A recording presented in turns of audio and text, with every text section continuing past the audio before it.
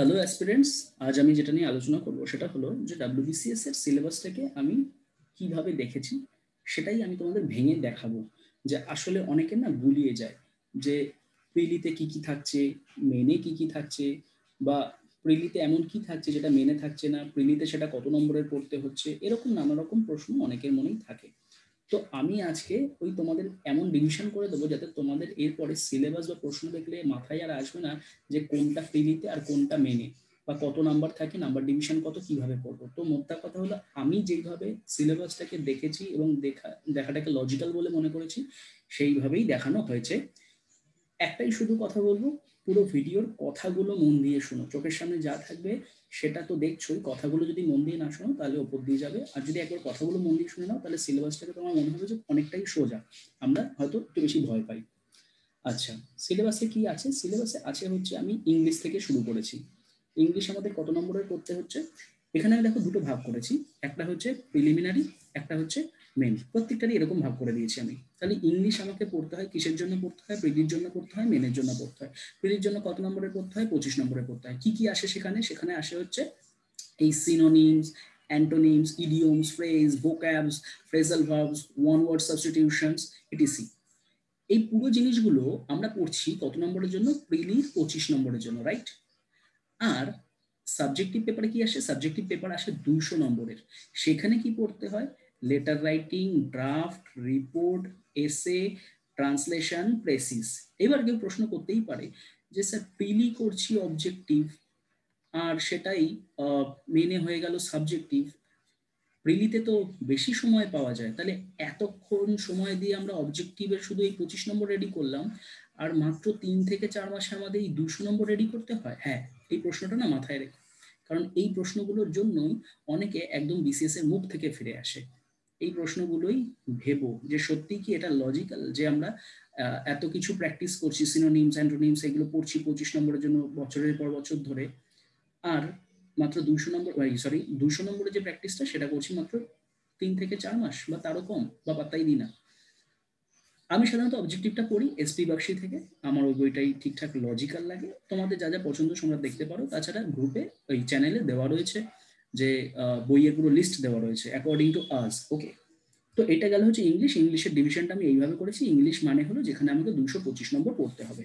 এবার কেউ প্রশ্ন করতেই পারে যে স্যার 225 কেন? 25 নম্বর তো অ্যাডই হয় না। হ্যাঁ আমি জানি যে প্রিলির যে নাম্বারটা, ওই প্রিলির যে 200 থাকে সেই 200টা অ্যাড হয় না, কিন্তু আমাদের একটা সাবজেক্ট কত নম্বরের জন্য পড়তে হচ্ছে, কোনটাকে আমরা বেশি জোর দেবো, সেইটা এমফাসাইজটা কতটা করব সেটা বোঝানোর জন্য আমি হয়ে করছি। তাহলে মোদ্দা কথা হলো কেউ যখন বিসিএস ফিল্ডে আসছে তাকে পড়তে হবে ইংলিশ 225 নম্বরের জন্য, তাকে প্রিপেয়ার করতে হবে। এর মধ্যে ভাগ আছে 25 নম্বর অবজেক্টিভ, 200 নম্বর সাবজেক্টিভ, গল্প শেষ। এরপরে আসে হচ্ছে আমি এখানে রেখেছি দেখো জেনারেল সায়েন্স, জেনারেল স্টাডিজ, দুটোই রেখেছি। এবার অনেকের একটা ডাউট থাকে যে স্যার জেনারেল সায়েন্স মানে কি আর জেনারেল স্টাডিজ মানে কি? মজার কথা আমারও ছিল, আমি গুলিয়ে ফেলতাম। তো যাই হোক, জেনারেল সায়েন্স বলতে বোঝায় সাধারণত এই বায়োলজি, কেমিস্ট্রি আর ফিজিক্স। বায়োলজি, কেমিস্ট্রি, ফিজিক্স থেকে কত নম্বর আসছে? 25। কি আসে এখানে? বলছে যে একটা সুস্থ স্বাভাবিক শিক্ষিত মানুষের যা যা জানার দরকার সেটুকু জানলেই হবে, তাকে যে সেই ডিসিপ্লিনে স্পেশালাইজড হতে হবে তার কোনো মানে নেই। অর্থাৎ তুমি সায়েন্স ব্যাকগ্রাউন্ড থেকে নাই হতে পারো, তোমার বায়োলজি, কেমিস্ট্রি, ফিজিক্সে অনার্স, গ্র্যাজুয়েশন মানে গ্র্যাজুয়েশন এমএ নাই থাকতে পারে, এমএসসি না থাকতে পারে, কিন্তু একটা সুস্থ স্বাভাবিক মানুষের যা যা বোধ বুদ্ধি থাকা উচিত বিজ্ঞানকে কেন্দ্র করে, তোমার যদি সেটা থাকে ব্যাস তাহলেই যথেষ্ট। তাহলে আমাদের বায়োলজি, কেমিস্ট্রি, ফিজিক্স পড়তে হচ্ছে কত নম্বরের?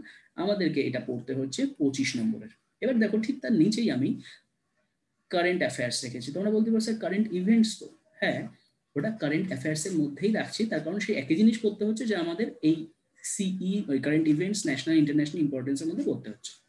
কত নম্বরে আসে? 25। তাহলে ইংলিশে কত ছিল? ইংলিশে ছিল 25, আরো যুক্ত হয়ে গেল কত? 25 প্লাস 25, ঠিক আছে। সেটাকেই আবার মেনে বলছে জেনারেল স্টাডিজ 2, দেখতে পাচ্ছ? তাহলে আমরা মেনে যেটাকে বলি জেনারেল স্টাডিজ 2, আসলে এটাই। সেখানে কি কি থাকে দেখো, science and scientific and technological advancement, মানে এই যে সায়েন্সের পার্টটা, বায়োলজি, কেমিস্ট্রি, ফিজিক্স, নতুন কি কি উদ্ভাবন হলো, টেকনোলজি, ওই পার্টটা থাকছে, রাইট? তার সাথে কি যোগ হয়? এনভায়রনমেন্ট। এনভায়রনমেন্টের মধ্যে আমাদের কি পড়তে হয়? লিখে দিয়েছে দেখো স্পষ্ট, biodiversity, coastal regulation zone, global warming, industrial environment pollution, ozone layer, related issues. তাহলে নতুন কি যোগ হলো? নতুন যোগ হলো ইএনভিএস, তার সাথে আর কি general knowledge and current affairs. তো কারেন্ট অ্যাফেয়ার্স তো দেখো আমাদের প্রিলিতেও পড়তে হচ্ছিল 25 নম্বরের, রাইট? আর তার সাথে যোগ হয়েছে জিকে। তাহলে জেনারেল স্টাডিজ মানেই হলো CA plus GK plus ENVS plus এই আমার জেনারেল সায়েন্স। এইটা পুরোটা মিলে আমার হলো কত? 200। অনেকে এটা দেখে ঘাবড়ে যায়, ভয় পায়, ভাবে যে এত পড়তে হবে, এত কারেন্ট অ্যাফেয়ার্স এর বিশাল বড় রিয়াম, তার উপর জেনারেল নলেজ। আচ্ছা, জেনারেল নলেজ আর কারেন্ট অ্যাফেয়ার্স এর মধ্যে অনেকের একটু গুলিয়ে যায়, ভাবে যে সবটাই এক। একটু বলে রাখি, জেনারেল নলেজ হলো ভারতের রাজধানী কোথায়, আর কারেন্ট অ্যাফেয়ার্স হলো ভারতের রাজধানীতে এখন কি হচ্ছে। তো গোলায় না যেন, দুটো আলাদা বিষয়। তো তার সাথে ইএনভিএস এর চ্যাপ্টারটাও বড়, এবং তার সাথে জেনারেল স্টাডিজ। তাহলে এত কিছু তুমি পড়ছো মাত্র 200 নম্বরের জন্য, রাইট? প্রিলিতে পড়ছো সেটা 25-25-50-এর জন্য। অর্থাৎ আমি যদি এইভাবে দেখি যে এই পেপারটা থেকে, মানে আমি যদি এই জেনারেল সায়েন্স মানে biology, chemistry, physics, general general knowledge বা হচ্ছে জিকে, কারেন্ট অ্যাফেয়ার্স, ইকোলজি, এটা যদি পুরোটা পড়ি, এতগুলো সাবজেক্ট যেগুলো নাম বললাম, তাহলে আমি 250 নম্বরের জন্য রেডি হচ্ছি। ইংলিশে কত জন্য রেডি হচ্ছিলাম? ইংলিশে রেডি হচ্ছিলাম আমরা 225-এর জন্য। এটা রেডি হচ্ছে কত জন্য? 250-এর জন্য। তাহলে কি এটা কিন্তু আমি প্রিলি প্লাস মেন বলেছি, ঠিক আছে?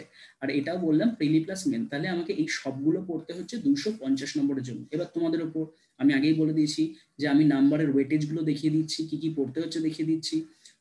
এইবার তোমাদের উপর যে তোমরা ওয়েটেজ অনুযায়ী প্রেশার দিয়ে সেই বিষয়টা পড়বে, নাকি যেইগুলোয় এত বেশি খাটতে হয় সেগুলো পড়বে।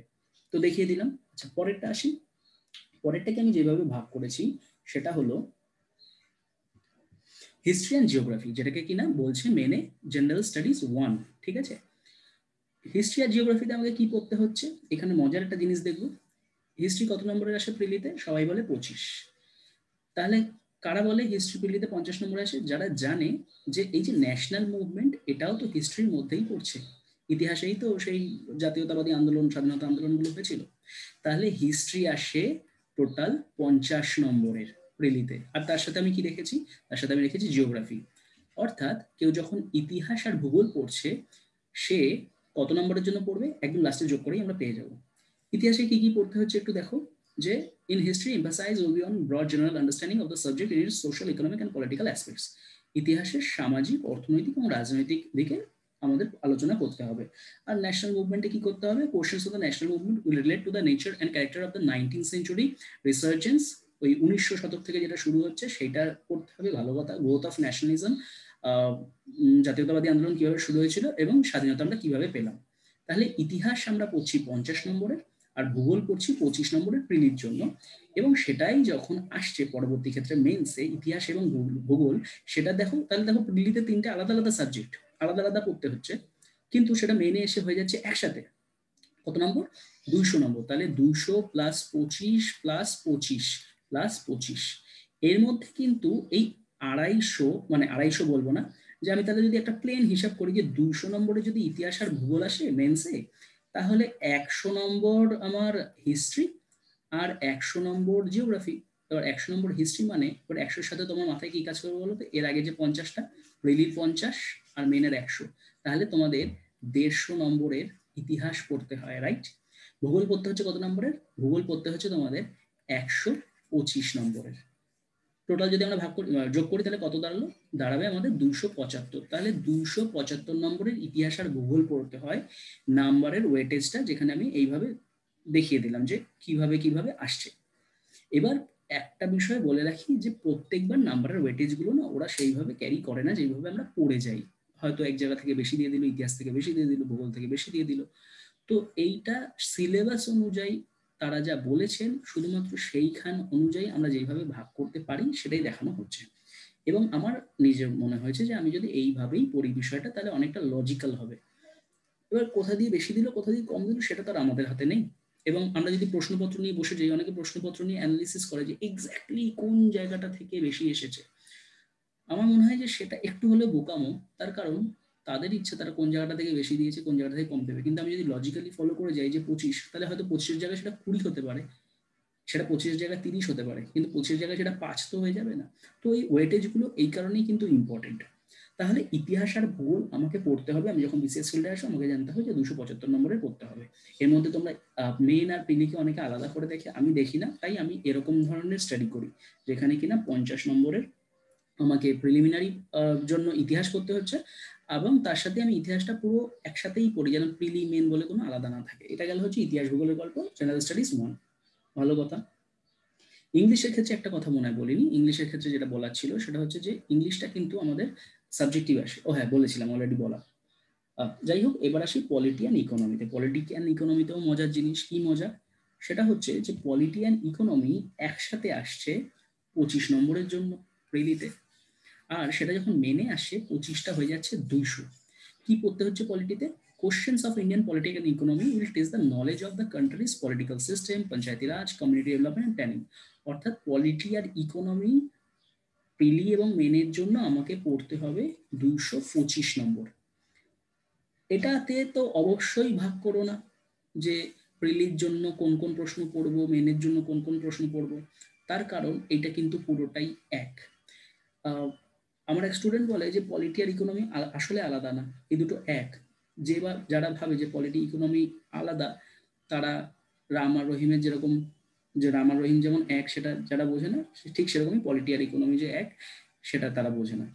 তো এই দুটো আসলে এক, এই দুটো একসাথে মিলিয়ে পড়তে হবে। যে এইভাবে গল্পের মতো করে পড়তে পারবে তার কাছে পলিটি আর ইকোনমি বোরিং লাগবে না, আর যে গল্পের মতো করে পড়তে পারবে না তার মনে হবে যে কি বোরিং সাবজেক্ট, নাম্বার ওঠে না। বাট বিশ্বাস করে, এর থেকে মজাদার সাবজেক্ট আর কিছু হতে পারে না এই দুটো জিনিসের থেকে। মানে আমি সোশিয়োলজি ব্যাকগ্রাউন্ড, তবু আমি বলছি যে পলিটি ইকোনমির সাথে যদি সোশিয়োলজি না মিলতো বা পলিটি ইকোনমি যদি না থাকতো, তাহলে আমাদের দুনিয়াটা এত মজার হতো না। যাই হোক, আরেকটু এগোনো যাক। লাস্ট আসছে যেটা সবার ভয়, আমারও ভয় আছে, সেটা হচ্ছে অ্যারিথমেটিক। কি জিনিস? অঙ্ক আসবে। অঙ্ক আসবে, কত নম্বরে আসবে? দেখা যায় যে এই অ্যারিথমেটিক অ্যান্ড রিজনিং বলে লেখা রয়েছে, তো তার মানে দেখো অ্যারিথমেটিক অ্যান্ড রিজনিং মানে আমি ভাগ করে দিতে পারি যে 12.5, যে এটা মজাদার ভাগ হবে, কিন্তু তাই যদি আমি ভাগ করি যে 12.5 করে যদি ভাগ করি, তাহলে যেটা দাঁড়াচ্ছে যে অঙ্ক মাত্র তোমার 12 নম্বরের আসছে, রাইট? আর এইখানে যে 200 নম্বর, এখানেও আমি ধরতে পারি যে 100, আমি এগুলো কিন্তু একদম প্লেন ক্লিয়ার কাট ভাগ করছি, রাইট? তো তাই যদি আমি ধরে নিই যে ক্লিয়ার কাট ভাগ করছি, তাহলে আমাকে অঙ্ক করতে হচ্ছে কত নম্বরে? যাদেরটা অঙ্কের হয় তাদের জন্য দেখিয়ে দিচ্ছি, বিশেষ করে 112.5 নম্বরের। ঠিক আছে, আমি ধরলাম 113 বা 112। তো আসলে বলে রাখি, তোমরা যারা অঙ্ককে ভয় পাও, যে একটু যদি তোমরা ডিটেইলে দেখো, এমন কোনো কঠিন প্রশ্ন আসে না। কয়েকটা প্রশ্ন হয়তো খুব কঠিন হয়ে যায়। অঙ্কের তাহলে মেন সূত্র কি? অঙ্কের মেন সূত্র হলো প্র্যাকটিস। ডিপেন্ড করে না যে তোমার মাথা কত ভালো নাকি তুমি ডাল, অঙ্কের মেন যে বিষয়টা সেটা নাকি প্র্যাকটিস। যে যত বেশি প্র্যাকটিস করবে তার অঙ্কে মাথা তত খুলবে, আর যে ভয় পেয়ে রেখে দেবে, ভাববে যে ঠিক আছে বাদ বাকিগুলো দিয়ে নাম্বার তুলে নেবো, তাদের কিন্তু আর নাম্বার ওঠে না। তাহলে রিজনিং বিষয়টা কি? রিজনিং বিষয়টা সবারই মজাদারই লাগে, আমি জানি। লজিক্যাল রিজনিং, যেখানে কি আসে আমাদের এই অঙ্কের মতোই যদি আমি দেখে নিই, তাহলে হচ্ছে আমাদের 112.5 নম্বর পড়তে হচ্ছে। কিন্তু দেখা যায় যে বেশি না বেশি চলে আসে, যে পার্সেন্টেজটা অঙ্কের থেকে রিজনিং এ বেশি আসে, এবং যত রিজনিং আসবে তত আমাদেরই ভালো। অনেকে রিজনিং করতে প্রবলেম হয়, অনেকে ট্রিকগুলো বুঝতে পারে না, বা এত একাধিক ট্রিক যে মাথায় রাখতে পারে না। কিন্তু আমি বলবো যে এক্ষেত্রে অ্যারিথমেটিকের থেকে রিজনিংটা বেশি নাম্বার ওঠার চান্স তো আছেই, কিন্তু অ্যারিথমেটিক যে কঠিন তা নয়। তোমরা নিশ্চিন্তে প্র্যাকটিসটা শুধু করে যাও, তাহলেই হবে। তাহলে এখান থেকে আমার কত দাঁড়ালো? এখান থেকে আমাদের দাঁড়ালো 225 নম্বর, রাইট? বাংলা, একদম শেষে আমি বাংলায় এলাম। বাংলায় আমাদের কি কি আসে? বাংলায় দেখো আমাদের কোনো সাবজেক্টিভ অবজেক্টিভ পেপার কিন্তু ছিল না। আমাদের প্রিলিতে ইংলিশ থাকে অবজেক্টিভ, যেখানে আমাদের synonyms, antonyms, phrasal verb, vocabulary, one word substitution পড়তে হয়। বাট দেখো বাংলা ছিল না। বাংলায় আমাদের কি পড়তে হয়? আমি বাংলা বলছি, বাট এটা আসলে কম্পালসারি। দেখো এই কারণে এতগুলো অপশন রয়েছে, বাংলা, হিন্দি, উর্দু, নেপালি, সাঁওতালি। অনেকের হিন্দি থাকে, যাদের হিন্দি থাকে তাদের অনেক সমস্যাও হয়। সমস্যা হয় কারণ টিচার পাওয়া যায় না যারা খাতা দেখে দেবে। যাই হোক, তো আমাকে এখানে বাংলায় কি করতে হয়? লেটার করতে হয়, রিপোর্ট বানাতে হয়, সেই একই ইংলিশে যা যা করতে হয় ঠিক সেগুলোই বাংলায়। সেটার নম্বর কত? 200। তাহলে ইংলিশটা আমার ছিল কত? 225। আর বাংলাটা কত? তাহলে আমার 200। ঠিক আছে, এবার এই বাংলার ক্ষেত্রেও সবাই তাই করে, সময় দেয় না, পড়াশোনা করে না, বাদ বাকি জিএস পার্টটা নিয়েই এতটা তারা ব্যস্ত থাকে যে ঠিক মেনটা শেষ হওয়ার পরেই 200 জন্য ঝাঁপিয়ে পড়ে, এবং তখন তারা রিয়েলাইজ করে যে তারা বাংলা জানে না।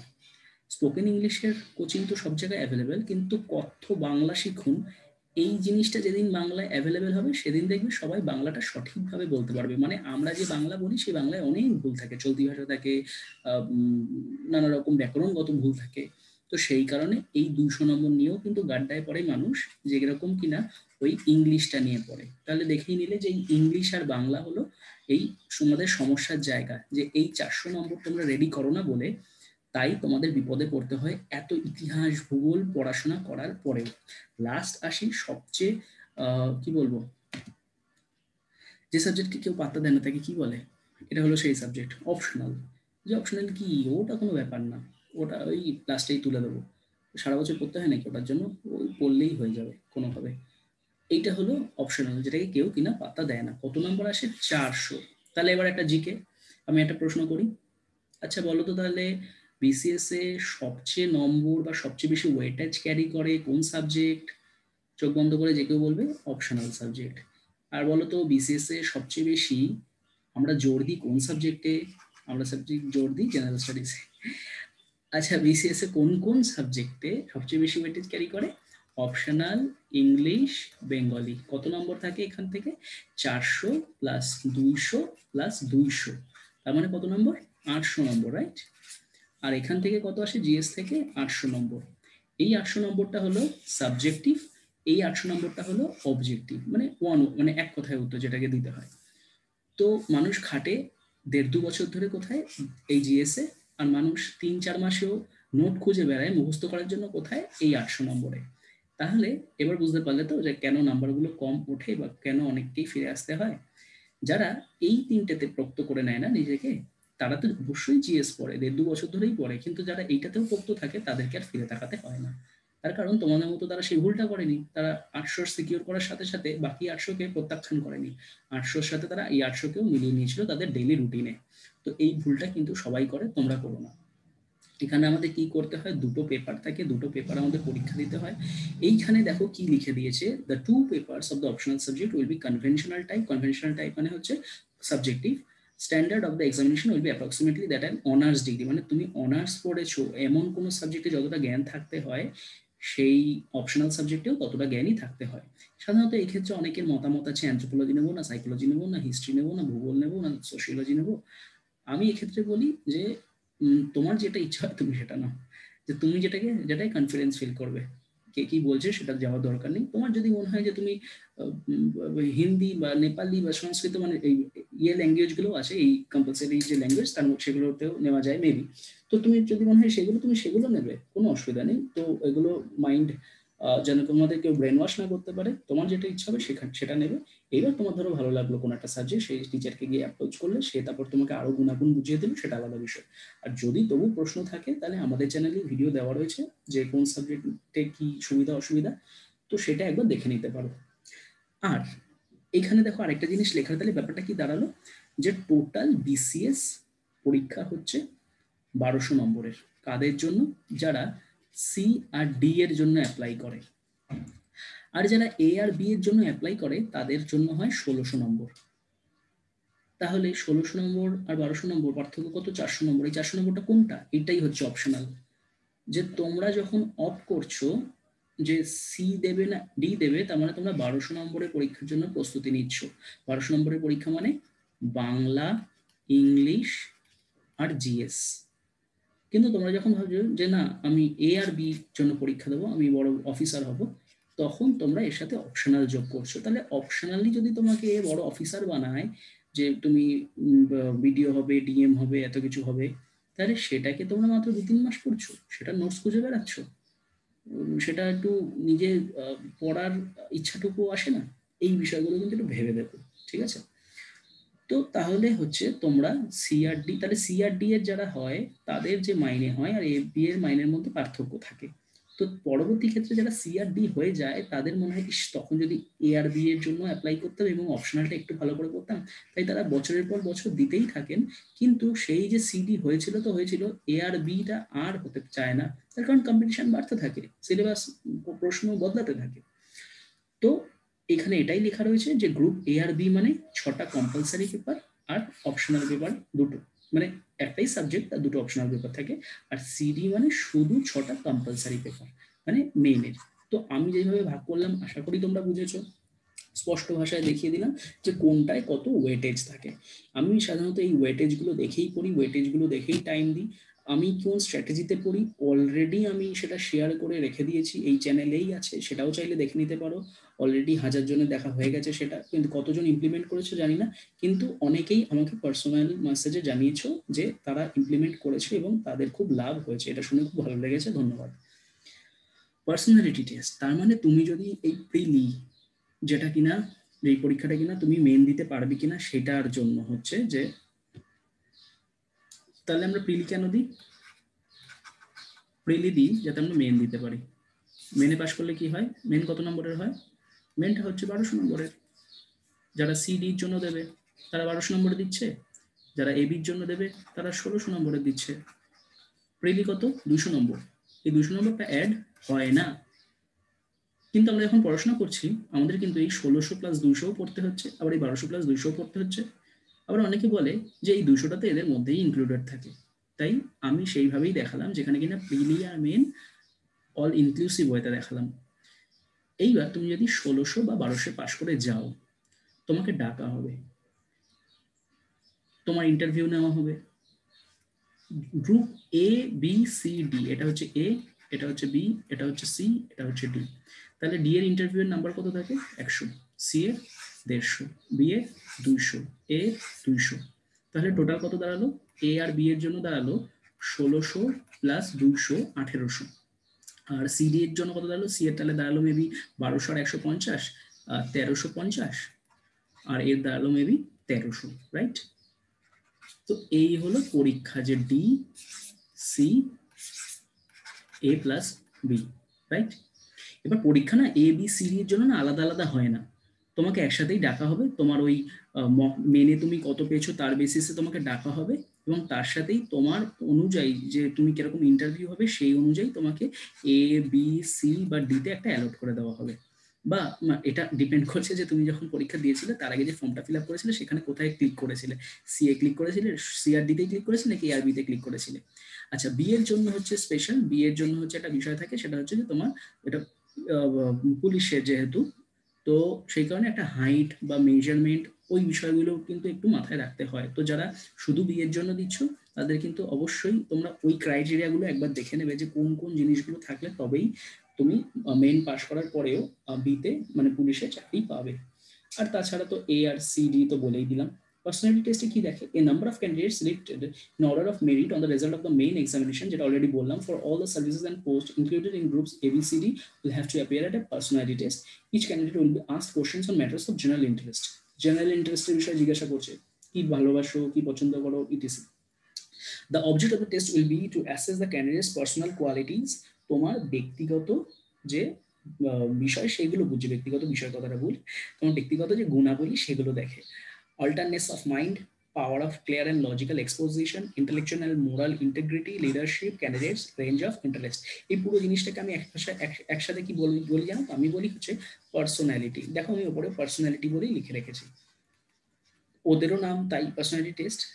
এবার প্রশ্ন হচ্ছে যে এই ব্যক্তিত্বটা স্যার কোন ইনস্টিটিউটে শেখায়? ব্যক্তিত্ব কোনো ইনস্টিটিউটে শেখায় না বস, ব্যক্তিত্বটা তোমার মধ্যেই থাকতে হবে একদম প্রথম দিন থেকে। তো আমি মনে করি যে জন্মের পর থেকেই আমাদের ব্যক্তিত্ব গঠন শুরু হয়ে যায়, আর যদি তাও না হয় তাহলে যবে থেকে তুমি বিসিএস এ পড়াশোনা শুরু করছো তখন থেকে তোমার ব্যক্তিত্ব গঠন শুরু হয়ে যাওয়া উচিত। যে তুমি কি খাচ্ছ, কি বলছো, কি ভাবছো, সেই সমস্ত কিছুতেই, যে তুমি তোমার টাইমটা কত স্মার্টলি ইনভেস্ট করছো, বা পড়াশোনাটা করলেও সেটা তুমি স্মার্ট ওয়েতে করছো কিনা, তোমার চিন্তা ভাবনা সঠিক অ্যানালিসিস আছে কিনা, নাকি তুমি ভোতা। তো যাই হোক, সেই পার্সোনালিটির ওপর অন্য কোনো দিন জ্ঞান দেবো। তো আজকের জন্য তাহলে এতটাই। এখানে দেখো স্পষ্ট ভাষায় লেখা আছে, যেহেতু এটা ওয়েস্ট বেঙ্গল পুলিশ সার্ভিসের আন্ডারে পড়ছে গ্রুপ বিটা, তাই সেখানে কিন্তু স্পেশাল টেস্ট থাকবে। স্পেশালি টেস্টে at the interviews with regard to their suitability for the service, যে তুমি কতটা সুইটেবল তার জন্য কিন্তু স্পেশাল নর্ম থাকবে, যেটা আমি আগেই বলে দিলাম। এই হলো টোটাল বিসিএস পরীক্ষা। যদি কোনো প্রশ্ন থাকে, বুঝতে কোনো অসুবিধা থাকে, বা যে কোনো ধরনের মন্তব্য কমেন্ট সেকশনে জানিও, আমি কমিউনিকেট করব। অবশ্যই তোমার বন্ধুদের মধ্যে জানিও, যাদের বিসিএস নিয়ে কোনো রকম কোনো আইডিয়াই নেই, সিলেবাস দেখে ঘাবড়ে যায়, তাদেরকে তোমরা এইভাবে দেখিও সিলেবাসটা, যে সিলেবাসে তোরা অনেকভাবে দেখেছিস, এইভাবে দেখ, তাহলে সোজা লাগবে। যে সোজা কথা, এইগুলো এই নাম্বার থেকে এত নম্বরের জন্য পড়তে হবে, কোন বই থেকে পড়তে হবে অলরেডি মেনশন করে দিয়েছি। যদি অপশনাল সোশিওলজি নাও তাহলে যোগাযোগ করতে পারো, কোনো অসুবিধা নেই। আজকের জন্য তাহলে এতটাই, ধন্যবাদ।